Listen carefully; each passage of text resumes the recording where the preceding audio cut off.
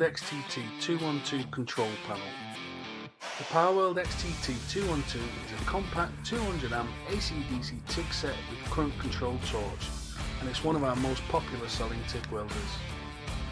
A great feature compared to other TIG sets is it comes with a current controlled TIG torch straight out the box.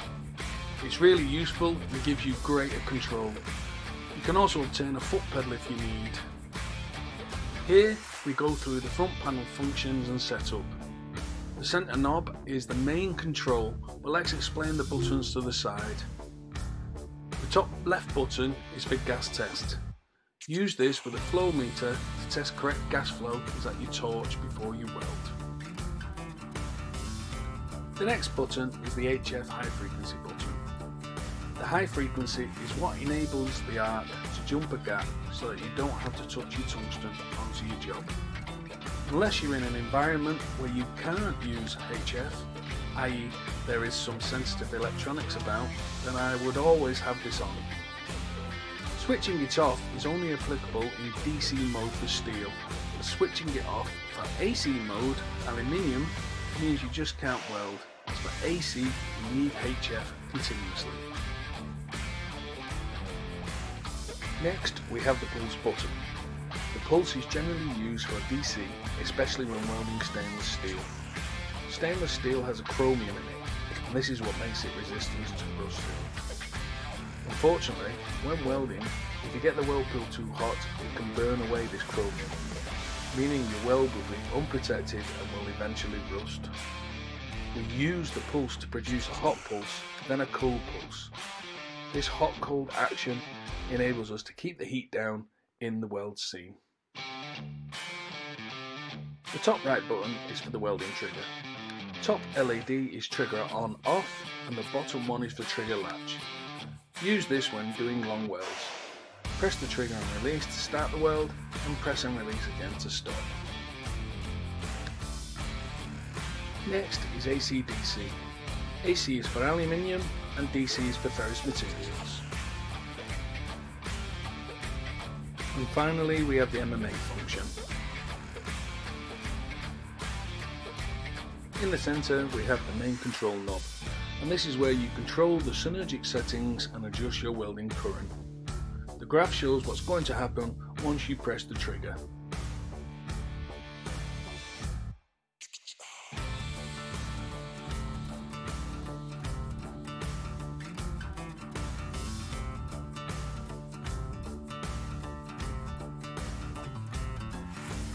So starting from the left we have Pregas. This is the short amount of time required for the gas to reach the end of the torch. TIG welding is a high grade weld, so therefore we need to ensure we have correct gas flow before we arc up. If you don't, carbon from the atmosphere can enter your pool and contaminate. Under extreme circumstances, this can damage your tungsten. The longer your TIG torch, the more time you will need. A good setting to start with is about 0.3 to 0.5 or half a second. Turn the knob till the LED is on the torch symbol on the left, press and it will flash. Then adjust to your desired setting and press again to save. The next setting will give you slope. You don't want to arc up straight away with say 50 amps as the part may be too delicate. Or we just want a soft start.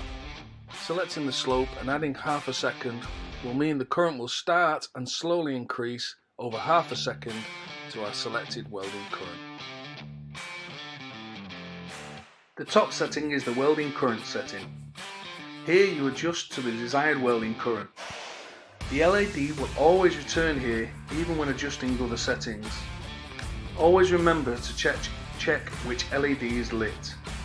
Press the button until the top LED flashes, then adjust. The one thing I did find frustrating is that if you are not watching, you may think you're adjusting the welding current, but you're adjusting another setting. It's very easy to move off it. If you use a foot pedal, setting this current will give you the maximum current you will achieve with the foot pedal fully depressed. This is slowed down. This is important, especially in aluminium AC mode. You don't want your welding current to just switch off. This is bad as the heat will be dragged out from your pool by the surrounding material, possibly creating a crater. To reduce this crater effect, we reduce the current slowly, i.e. slope down, so that the pool solidifies slowly. The thicker the material, then the more slope you need. Start at 2 to 3 seconds for steel, and I usually use 5 to 10 seconds for aluminium. Finally, we have the post-flow gas. This does two things. Keeps the gas covering the pool till it solidifies and helps to cool the ceramic. I would recommend a minimum of 5 seconds for steel and anything up to 15 seconds for aluminium, depending on the thickness. If you scroll again and you have AC selected, you will get this symbol. This means cleaning effect and it's square waved. This is the percentage the weld is heated to the material cleaned. Aluminium oxidizes. It forms a clear barrier over itself to protect itself from atmosphere. It's like a clear paint lacquer that grows over the surface like a mould, and it forms immediately after cleaning. It also takes a lot of heat to burn it away.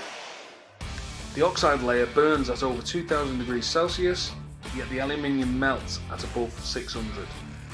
Therefore, if you don't get rid of the oxide correctly, it will sit in your weld pool, potentially creating a weld fault like crater cracking.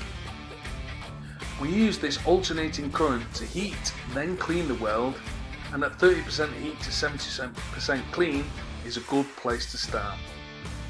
If you notice your weld pool is still frosty looking, then increase the cleaning part. Be careful, as too much causes the tungsten to ball excessively. The Parweld though has a weird setup here.